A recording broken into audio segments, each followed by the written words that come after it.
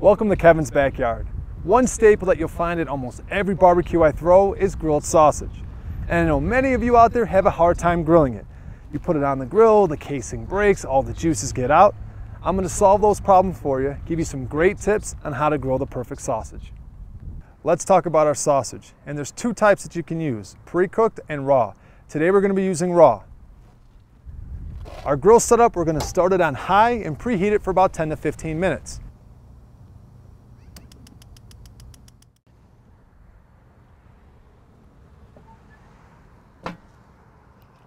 Once we've gotten that taken care of, we're going to use our stainless steel brush and clean the grates. Then going to get the lid closed and adjust our temperature down to low. Now when we're grilling sausage, we want to make sure we're using the low setting. We want the casing to naturally expand. We don't want to crack it.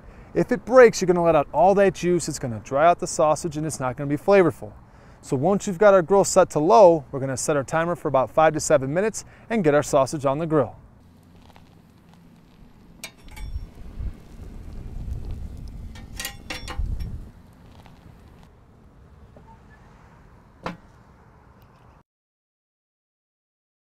We've flipped our sausages, now we're going to set our timer for another 5 to 7 minutes. And once that goes off, we're now going to check them. If they're nice and golden brown, they're going to be coming off. If you're looking for some extra browning, adjust the heat and turn that to a medium.